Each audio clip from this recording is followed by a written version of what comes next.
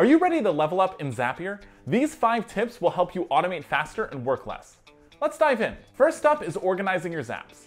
When you have a lot of Zaps, things can get messy fast. To keep things tidy, you can rename each Zap based on the task it performs.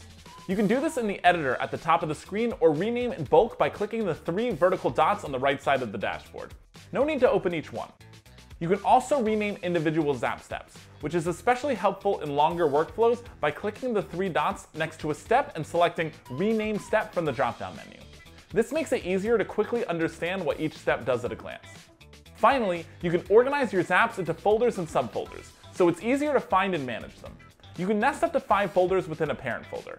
To create one, click the Create button, select New Folder, and then move the Zaps into it using the 3 dots next to each Zap.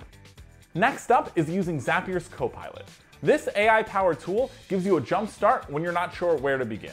Just type in what you're trying to accomplish, and Copilot will suggest the right apps and steps for your Zap. Once you've got your suggestion, you can pick the steps you'd like and tweak any of them to fit your workflow. Copilot can also help during and after setup. Use it to edit, troubleshoot, or get insights on how to improve your Zap.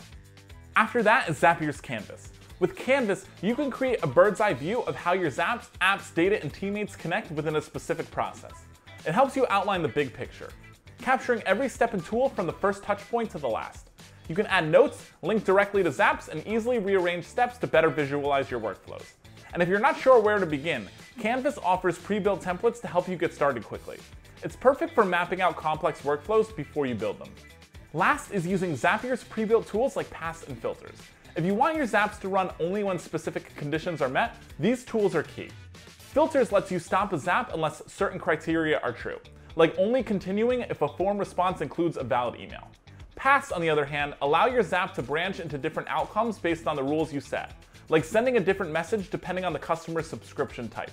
These tools give your workflows flexibility and control without any code. With these tools in your toolkit, you'll be building faster, smarter Zaps in no time. And if you like this video, feel free to like and subscribe for more tips on automation.